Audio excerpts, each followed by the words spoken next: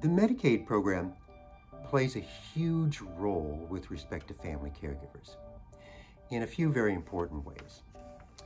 First of all, it's the Medicaid program that is the primary payer of nursing home expenses throughout the country.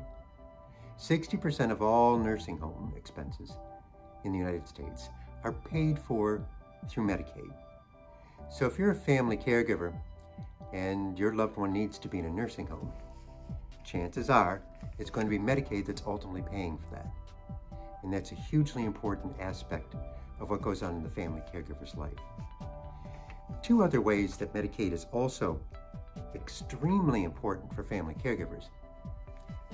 The Medicaid program is almost the only place in the federal government where a family caregiver can get paid for their caregiver services. Really, the only place is in some states, in some waiver situations with the Medicaid program, where an individual can take self-directed services and actually name a family caregiver to be the one to be paid for that caregiving.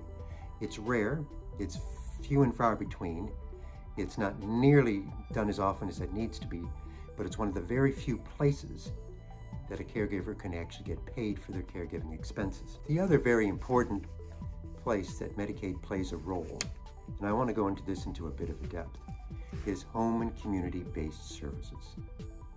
So much of Medicaid funding throughout the country goes to home and community-based services. It's called HCBS, really about half of all Medicaid spending. And this is critically important because it's home and community-based services that will allow a Medicaid patient to get services in their own home instead of going to a nursing home.